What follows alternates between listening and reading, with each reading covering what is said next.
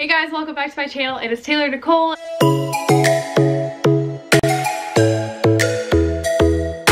Today is going to be a fun video. I'm going to be talking about tips / advice for surviving long distance relationships. This has been like highly requested. I get a lot of DMs like every day from girls that are in long distance relationships and just want some advice. I don't know why they ask me. It's not like I know everything, but I'm trying to figure it out along with the rest of you and just figure out what works for us. So I'm going to be sharing some of my experience with that and just tips and stuff on how me and Garrett do it. Today is actually a collaboration with the awesome Lauren LaBeouf. She also loves Jesus and is just awesome, and she's adorable and just the sweetest girl ever.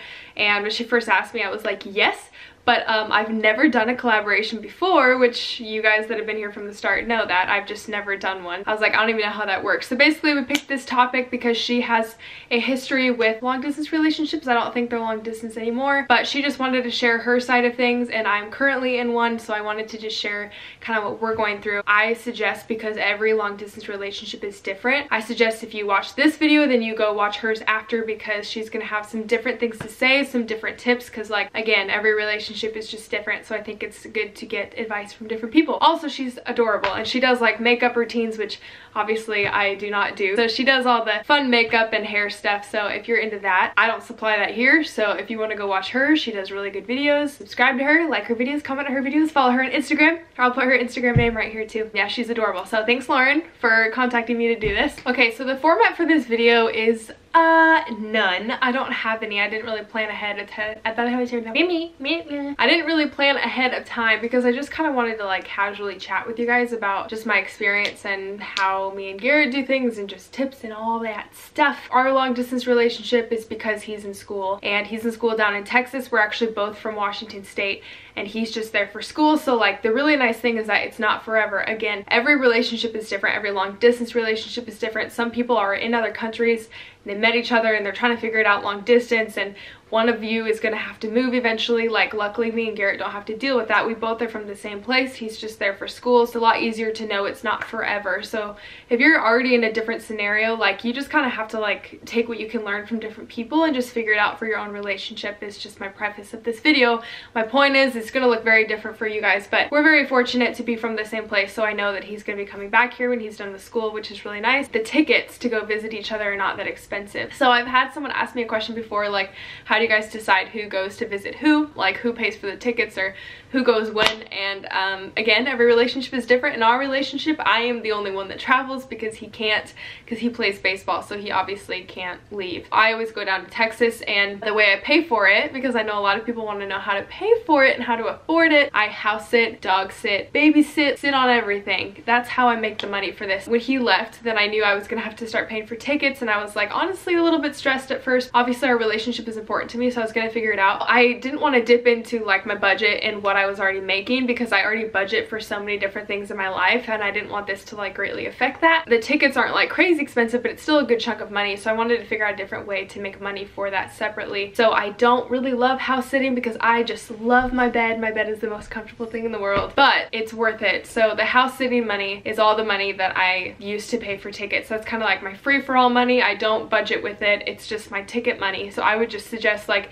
any freelance work or any like odd jobs you can do. If you need to like clean windows for someone, if you need to clean their house, babysit, dog sit, house sit, do gardening, like there's always little odd jobs and stuff like that that you can do to help save some money for it, so you're not like stressing yourself out to like figure it out in your budget. It's just like extra money on top of that. So that's what I did. We've also gotten help from his mom one time, and also my birthday present, one of the tickets. Actually, when you're watching this video, I am on my way. I'm on my way down to Texas right now, and that's actually a ticket that my parents paid for my birthday, so that was really nice of them. To go into long distance, I was really nervous to go into it in the beginning, and I'm not going to spend too much time on this topic exactly, but this is like something that I was really concerned about, because last time I was in a long distance relationship, my ex cheated on me. But granted, like there was already so many red flags. I should have known, but I was just young and dumb a little bit. However, that was my greatest fear, to go into another long distance relationship again. You kind of just need to have the right character and someone someone anyway, and if you don't have trust with someone already and you live in the same city and you hang out together and you know you're gonna be long distance, like it's only gonna be magnified and it's only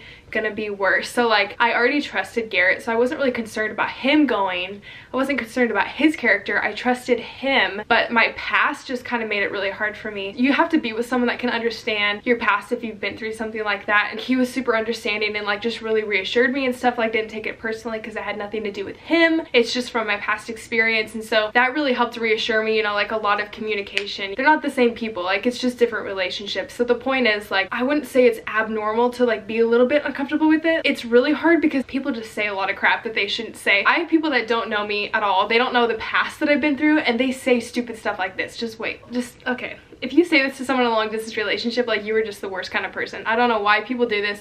It already is uncomfortable to be away from the person you love, and I don't even have those kind of thoughts about our relationship itself because I trust Garrett completely, which again, like long distance, it's so important in any relationship anyway. You need communication and trust, but especially long distance because you're not with them. You don't really know what they're doing all day. You really have to just trust them and know their character well enough to know they're not going to do anything. For example, I've had people that literally don't know my life. They hear that I'm in a long distance relationship and they're like, oh, you don't think he's cheating on you? And I'm like, no. Like, why would I be in a relationship with someone if I feel like they're cheating on me? But the thing is, in the past, people used to say that to me all the time, and it blew my mind. Like, I was like, why would you say something like that to someone when it's already a hard situation to be in? But luckily I had a really good head on my shoulders back then too, and I had a good response, and my response was, well, no, I wouldn't be dating someone if that's what I thought they would do. I said, but if it were to happen, I'm 100% positive that everything always comes to the light. I know I'll find out and I'll deal with that eventually. It never caused me to be anxious while I was away. I was never anxious about it because I was like, you know, I trust myself and I know that I'm making good decisions. I can't make decisions for someone else. So it never like affected me on a daily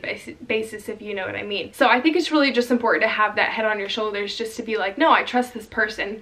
That's why I'm dating them. And you know, worst case scenario, if you found out that that was true, then you just deal with the situation when it comes. But there's no point in worrying about something unless you know it's a fact. That's my point, is like, I don't ever worry about that with Garrett because for one, I trust him. I wouldn't be in a relationship with him if I didn't. But it's like, you don't need to worry about something that's not happening. Don't be like that to people that are in a long distance relationship because you already miss that person. It's already hard to be away from them. And you don't need people saying negative things like that, because then it puts negative thoughts in your head when they weren't there before. It causes you to think negative thoughts. So you just cannot like let that get into your head. You have to be confident in the relationship that you're in. Basically, the point is you just need to trust the person. If you don't, then that's a problem with your relationship. And honestly, if you don't trust the person, it's probably not going to work out and it's not going to go very far. From there, I'm going to talk about some tips about how we communicate and talk when we have busy lives and stuff like that. Luckily, we're in the same country. We're not in the same state, obviously, but we're in the same country. So we have fairly similar time zones. So I know it's a lot harder for people that are international. Some of you like go to sleep at the same time that your person wakes up, and it's really, really hard to talk. And I feel for you. Like, I'm really sorry. That sounds really rough, but like, you just have to talk as much as you can. Snapchat and FaceTime are like the savior to me and Garrett's relationship. So the way that we communicate and try to keep in touch with each other throughout the day, which I've talked about this in our Q&A video and stuff, and if you haven't checked that out either, you can go watch our Q&A. We talk a little bit about our relationship. There's certain things that we do every single day that like help us feel like we're in a normal life relationship that's not like states away from each other. Every morning, like, we always text each other when we wake up. We don't always wake up at the same time. We actually usually don't wake up at the same time. I wake up kind of early, but he's 2 hours ahead, so sometimes he wakes up and goes to school before I even wake up. So like, he'll always text me, or I'll text him if I wake up earlier. Just say good morning, whatever, like let them know what you're doing that day. And then Snapchat is another really good thing. Obviously, I like to make videos. I hate texting. I just hate sitting there and typing things out. Very often, every day actually. Like, if I'm on my way to work or on my way to whatever, like I'll take out my phone and Snapchat him what I'm doing that day. It's usually like 20 different Snapchats explaining what I'm doing, but like then he knows like what I'm doing that day and he feels like he's involved, and vice versa. Like, I look forward to Snapchats every single day. We do that every single day. And so he'll Snapchat me about his day, tell me about practice, tell me about school, tell me about whatever, and like I get to watch his face and like feel like I'm with him, even though we're not, of course. But same with FaceTime. Like, we don't FaceTime every day, but we really try to FaceTime every single night if we can, at least 5 minutes, 2 minutes, 1 minute, whatever. Like, sometimes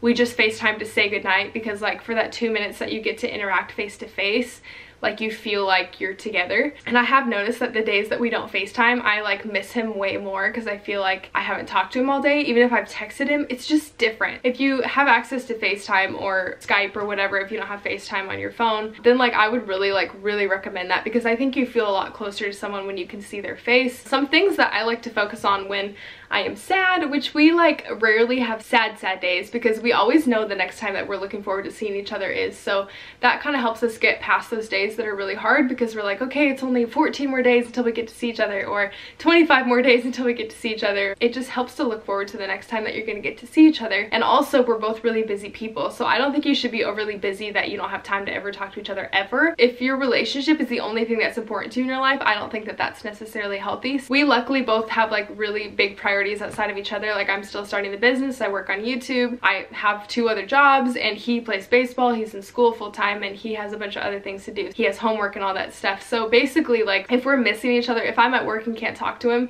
he's either at baseball or he's doing homework or something like that, or vice versa. Like, you're not just sitting there waiting for the person to text you back or waiting for them to like have time to talk to you. And like, when I get sad, I try to focus on things that I enjoy and things that I know will make me happy. You just kind of have to have your own hobbies and things that you enjoy, and also like your own friends. If you don't have any friends outside of your relationship, I think that that's also a problem. So it's really important to either have your family close to you or some kind of friend close to you that you can hang out with when you get lonely or sad or whatever and just miss your person. It is really hard. Like, there's some nights where we fight more than others, and we definitely argue more when we're away from each other than when we are with each other. I think a really hard part about long distance relationships is like, when you're in person and you're mad at someone, I just think that you can kind of, you just give them a big hug and you get over it. And it's not possible to do that in a long distance relationship. You don't get to hug each other, and you barely get to talk sometimes. So when there's a problem, like, you're forced to communicate about the problem, or else you're just gonna be mad texting each other or FaceTiming or whatever. Like, you can't just get over it as easy. Big benefit to being in a long distance relationship is that your communication gets so much better. Like, you literally talk about everything. There's no such thing as an awkward conversation or a too serious of a conversation, because you talk about everything. And you have to be really honest with how you feel about something, especially long distance, because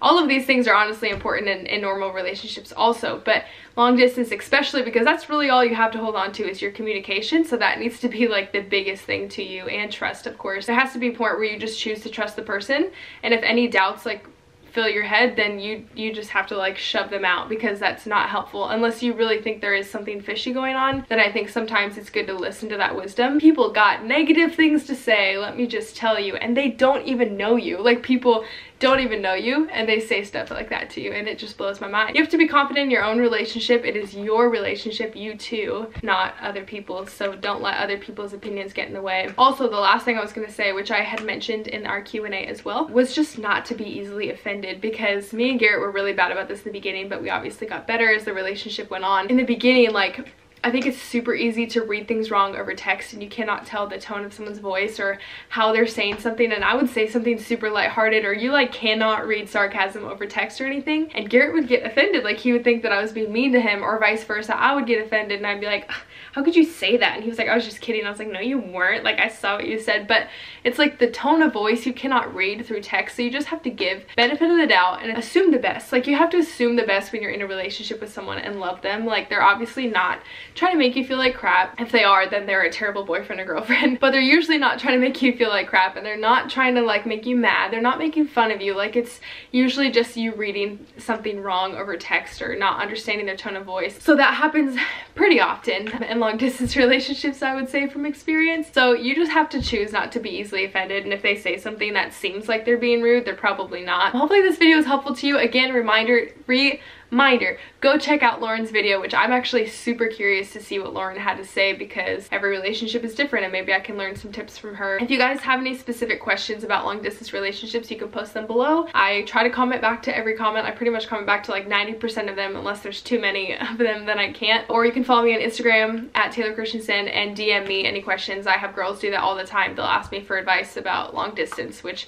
not that I'm a professional, but like I'm in it too and trying to figure it out. Yeah, hopefully this video was some kind of insight for you, and thank you for watching, and I hope you guys have a good day. I'll see you in the next video. Bye.